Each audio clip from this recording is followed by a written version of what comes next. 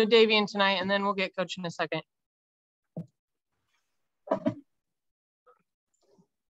Hey, Davian. Hey. Just what was LSU doing defensively to kind of cause the turnovers and make it such a hard time to get good shots off, man? We just didn't play as smart as we should have.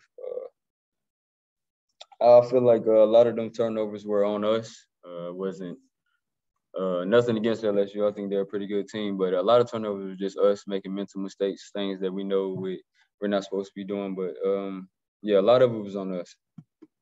And what do you think was the cause of that? Did they just kind of get you all rushed a little bit? Was it fatigue?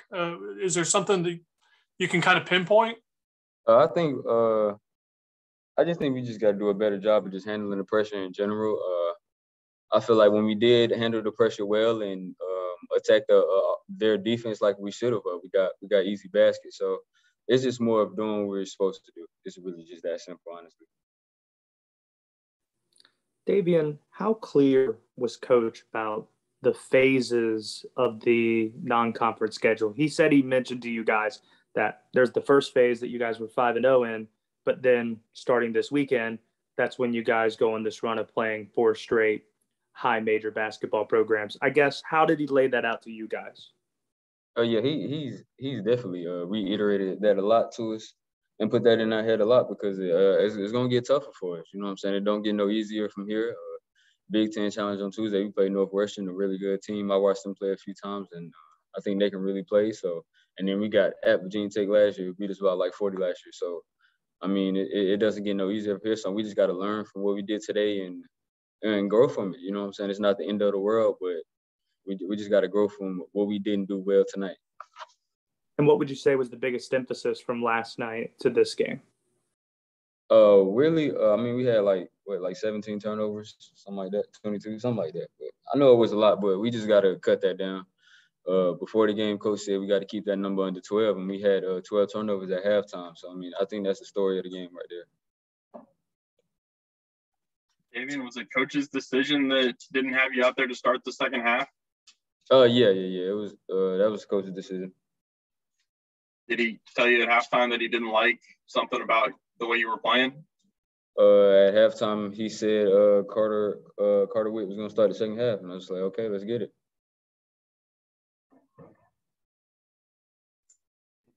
Davian, did it feel good, like in the final 10 minutes or so, to get some things going offensively? And do you think, getting some of those runners and pull-ups going down will help get your three-point shot back on track? Yeah, definitely. I just need I'm just missing shots right now that I usually make, but I still have the utmost confidence in myself, and my team does as well. So they're going to start going in real soon. I'm not really worried about that. Anything else, guys? Thanks, Davian. Thanks, Davian. All right, guys, we got Coach. He'll start with an opening statement. Well, I think it's pretty obvious that 22 turnovers was their best offense, and there's no defense for 22 turnovers, 14 steals. And I talked to the team about this type of game, this caliber of game in the locker room before we came out, and I explicitly said we could not have more than 12 turnovers for the whole game to have a chance to win, and we had 22. So, I mean, basically we shot ourselves in the foot. And then, in the first half, we battled and stayed in the game with, I think, 4 of our guards going 1 for 20 from the field in the first half. So we're turning it over. We're not making shots, but we're still kind of there because I thought we played really hard. I thought our guys competed. We out-rebounded them. We had 16 offensive rebounds, and they tried to give it to us too. They had 17 turnovers. But we just couldn't overcome 22 turnovers. And so playing games like this are good.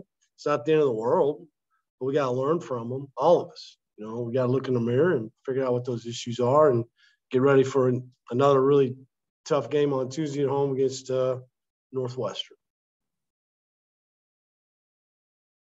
Steve, did the physical nature of the game kind of take your team out of what they're kind of used to being able to do?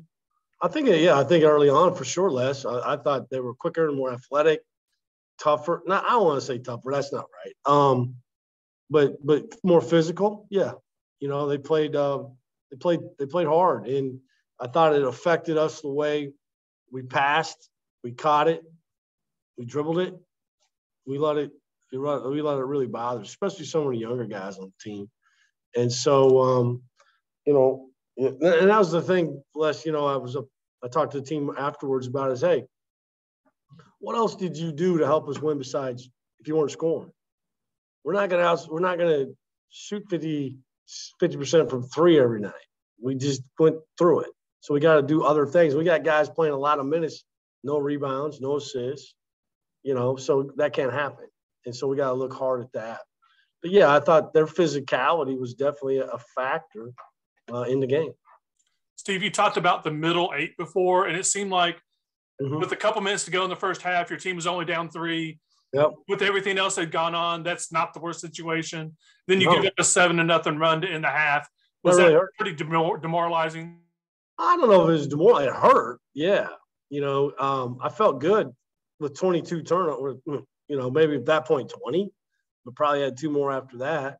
Well, I shouldn't say that at halftime. I think we had double digits, but yeah, you know, we weren't shooting it well, but we were getting good shots. I mean, I didn't think a couple of them, you know, Dallas banked in a 3, whatever, you know, we got sped up one time over in the corner with 4 guys standing on top of each other into one possession. That was bad. But for the most part, we were getting some decent looks.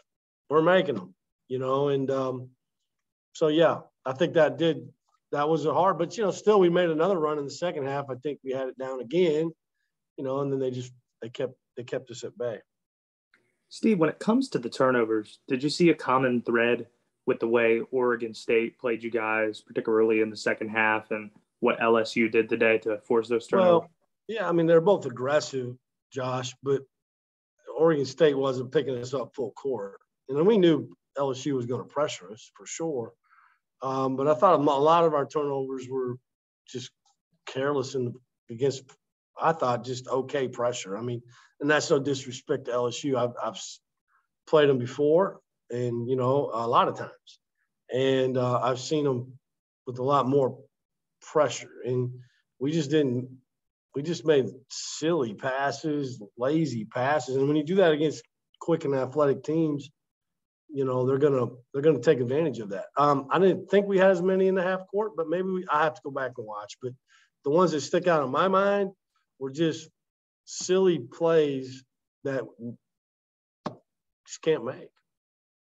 Do you think that this could do your team some good, though, facing athletes like that and knowing this is what's going to come? Oh, no question. You know, we talked about that after the game. Like, you know, they're going to see a lot of teams like this in the ACC or even and better. You know, again, no disrespect to LSU, they whipped our tail, but I don't think they're going to win the ACC. You know, and so we got. Yeah, I think it gives our guys, you know, something that, hey, hang their hat on now. We can't do this, and that's why you play these games. You know, a lot of teams. I mean, Virginia Tech had, you know, they played some tough teams this weekend, lost a couple, and we've all lost in the league except Duke. You know, so it's not the end of the world, but we have to learn from it and not continue to make the same mistakes. And I thought we came down here and played 80 minutes, and we played about 30 minutes of good basketball. Right? We played 20 in the first half against Oregon State. I thought we played 5 pretty good minutes to start the second half last night. We're up 20. And then we probably played 5 pretty good minutes in overtime, you know, to win the game. Other than that, no. And so it was 80 minutes, and we played about, I don't know, what did I just say, 30? So we got some things to work on. Steve, kind of along those lines, and maybe this is a overused cliche when a team loses its first game, but is this a little bit of a reality check? Maybe. I don't know. We'll see how they handle it. They were obviously disappointed and very quiet in the locker room. I don't know about reality. I mean, I'm pretty good at keeping things pretty real with them. I don't sugarcoat anything, and I knew what we were up against, and they knew. We told them. Now, did they fully understand and believe? Well, they're young kids. Probably not. But the older guys should. They've been in it. They've seen it. And so, I mean, yeah, we're 6-0, and I'm sure human nature would be, hey, feeling pretty good about yourself, huh? That's okay. I wanted them to. They need to have confidence, and they don't need to hang their head. We need to play with some swag, and so we'll learn from it, and we'll move on. Coach used the lineup with Dallas and Kadeem a bit today. What do you like about that look, and what look does that? Well, I think that we can rebound the ball a little better, and Dream hit a three, and he's just not 100%. And then he had a couple of really bad turnovers, live ball that he just flopped. That's when I think, Les, correct me if I'm wrong, might have been on that 7-0 run a little bit right there at the end. But I like that, and Jake hit the three. It's a big team. We'll play it, as we move forward. Again, we rebounded the ball. I mean, Dallas had, what do you have? He had a bunch of rebounds, and he had 10. Jake had 8. Linus had 8. I